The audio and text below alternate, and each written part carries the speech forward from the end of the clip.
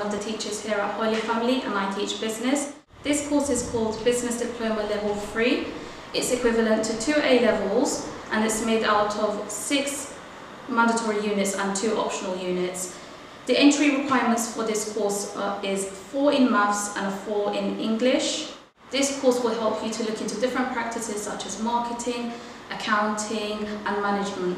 I hope to see you all here. Hi, my name is Winfred and I study business and film studies. I chose business because I would like to get into business in the future and I'd like to study in university as well. I also chose film studies because it kind of it ties with what happens in business as well. And yeah, I chose it because I enjoy it and I like doing the subject currently. I'm really enjoying it. So yeah. My name is Daniel Huber. I do BTEC Business, BTEC IT and Core Maths. The reason I chose business is because I want to do it in the future. Because what I want to do, quantity surveying, will go very well hand in hand together.